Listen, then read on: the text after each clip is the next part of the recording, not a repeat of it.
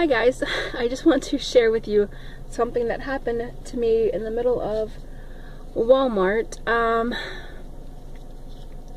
Some lady gave me grocery money, just out of the blue. A complete stranger just handed me grocery money, and she said that she was moved by the Lord to help me because she can recognize a special needs parent because she's a sibling to a special needs child.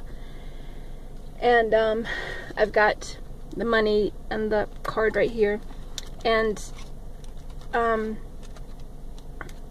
she was very, very kind and very nice, and I told her, you know, exactly what was going on. I said I have 2 special needs daughters, and right now, you know, today I'm just trying to make it to payday. I don't get paid until Wednesday, so I have to, you know, watch every single penny. I mean, we're not going without, but it's, I can't go off my budget at all for anything, because the kids need to eat, obviously, and I need to get to work. And like, just one mishap in my budget, which is why I watch it so closely, you know, everything is just totally screwed over. But she handed me $20, and she said, "I'm sorry, I couldn't do more. I know it's not much." And I was like, you have no clue how far I can stretch $20.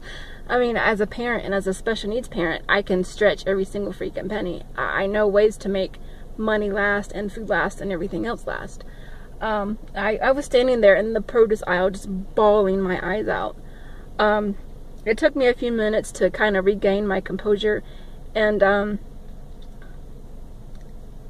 had to stop crying first, because I had gotten my, she said she'd been watching me for a while, and I'm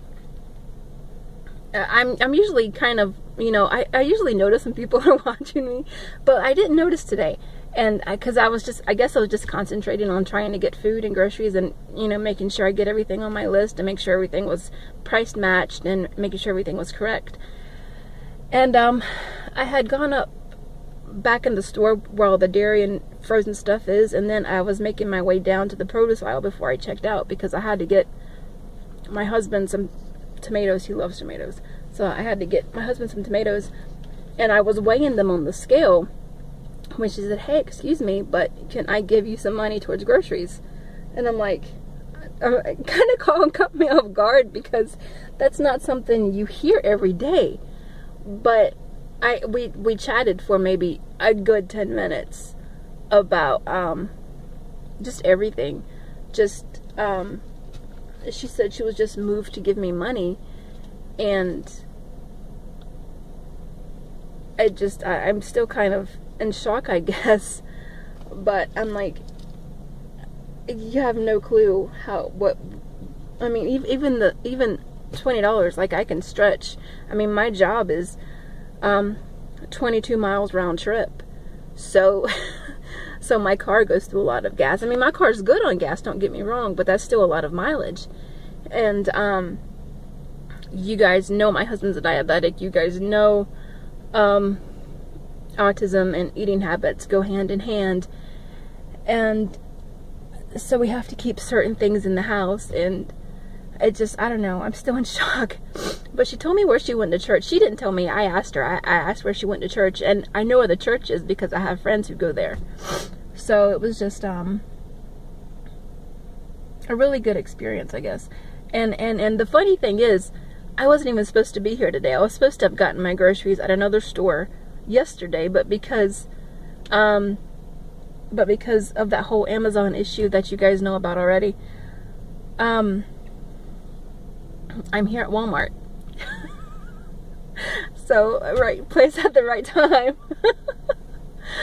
But I'm going to write her an official thank you letter, and I'm going to try and pay it forward myself, because I mean, we've been in worse positions, definitely, but things are actually starting to look up to the point where we can do certain things here and there. Like, you see me purchasing equipment for my channel, but I mean, it's stuff that I find on sale. It's stuff that I look for and pay attention to, and it's stuff that I have to wait to get. I mean, we go out like every once in a blue moon.